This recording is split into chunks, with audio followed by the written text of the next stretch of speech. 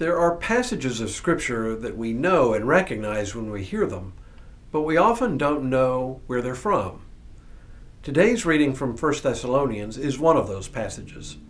You should immediately recognize a portion of it, as I often read a bit of this passage at graveside services and even sometimes at funerals as well.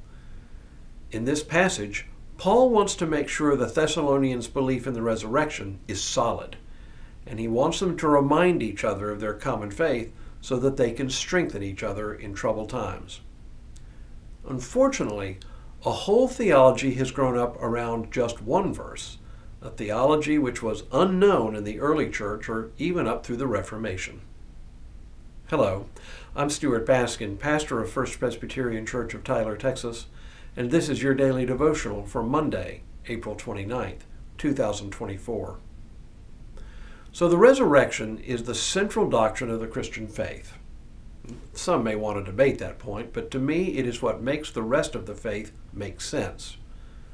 Throughout my years of ministry, I have found that it brings immense comfort to believers, especially when they're either facing death themselves or mourning the death of someone they love.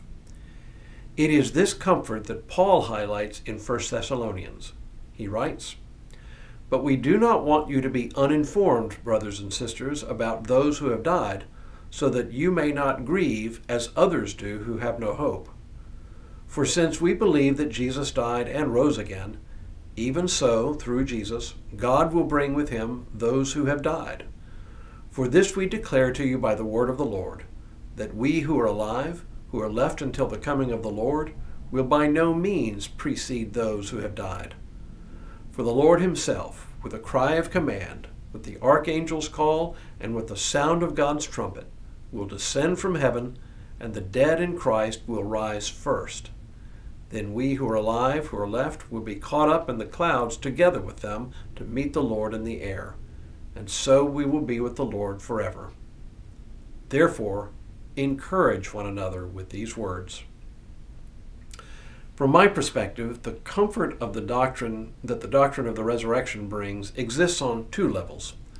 First and most obvious, it provides comfort that we will continue living, but in a new way, a life where we will live with Christ and with all of the faithful of every time and place forever.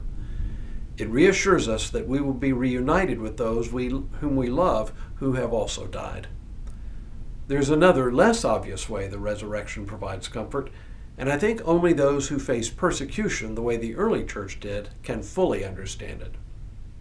Most of us live enormously blessed lives free from any real persecution. Oh, I'm aware that there are those who think Christians in America are facing persecution, but really, they're just facing a little pushback for their more aggressive brand of the faith. What they consider to be persecution pales in comparison to the kind of persecution faced by many early Christians. For them, the doctrine of the resurrection was an assurance that what persecution they faced was not worthy of comparison to the joy of life in the resurrection to come.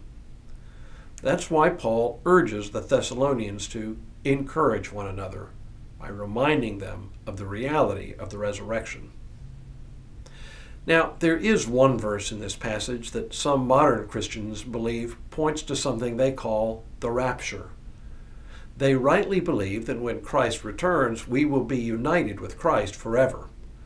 But they have created a complete theology based on this idea that makes several leaps of imagination, leaps far beyond what Scripture actually says.